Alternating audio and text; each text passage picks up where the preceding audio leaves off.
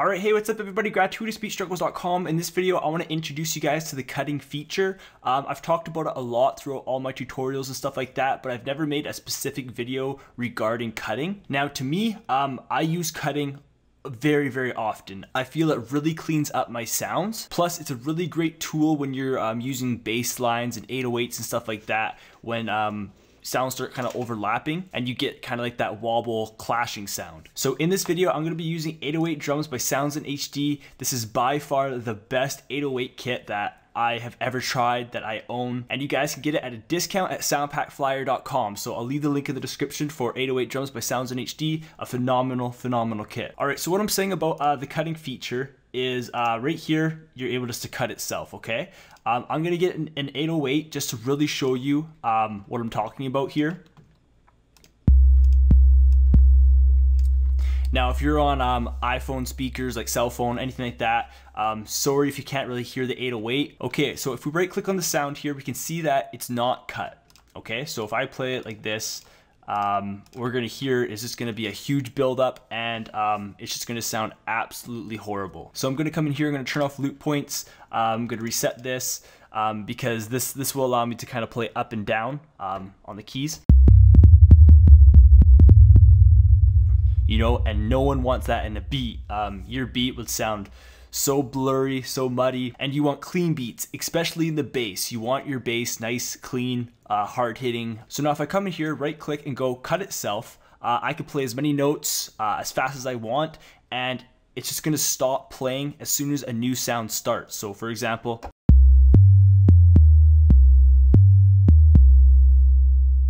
okay, so when I play this first sound, as soon as I play another sound, the first sound is being cut off, and then the second sound is continuing. Now this is absolutely huge, especially for 808s and bass lines, sometimes kicks and all that kind of stuff. All right, so now let's say you have two different sounds that you want to cut together. So for example, like vocal samples, or in our case, let's say we have two 808s that we're using. For whatever reason, we have two 808s. So I'll get just another one, so it'll be number 2. All right, so let's just say we're just playing it something like this. Wherever this sound is not playing, this one will be. And then what I'm gonna do is I'm gonna bring it up an octave just so that they're distinct and we can hear the difference between them. All right, we're gonna click on the sound, we're gonna go MISC, so I'm gonna guess this is miscellaneous. I'm gonna click on it, and now you're gonna see cut and cut by. So if you just click here, it's the exact same thing as clicking cut itself. But now to cut sounds together, so if we go cut itself, now we're 3. You just want to put that on 2 and 2, and whenever this sound is playing, it's going to cut this sound off, and vice versa. Okay, so if we take a listen with the cut on.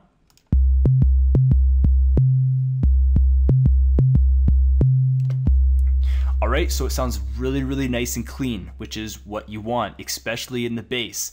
But now let's come here and let's take off the cut itself. So whenever this sound is playing, it's just gonna kind of, you know, overlap it. And it might not sound too bad because this is up an octave, you know, it's not like that low bass. And also keep in mind, this one is cut, this one is not cut. So we'll play it, we'll see how it sounds. All right, so it already sounds a little weird. If I take this cut off now, it's probably gonna get really bad. All right, so not cool. Right click here, go cut, come to this one, so we're 3, and this one's 2, so we'll put that on 3, and if we check this out again,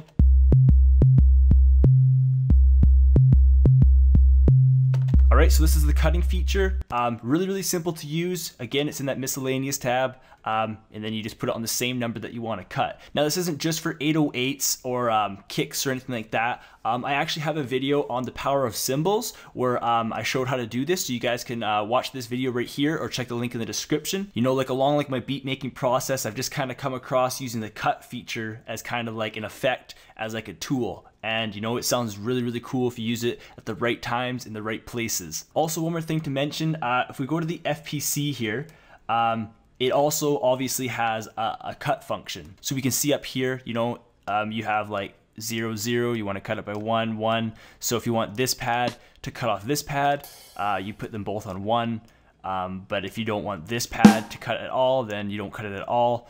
You know, that kind of stuff. Also to mention about the FPC here, if you play, you're gonna see it's on the master. So this rim shot here, if I put this onto 1, you're gonna see it's gonna go to master 2.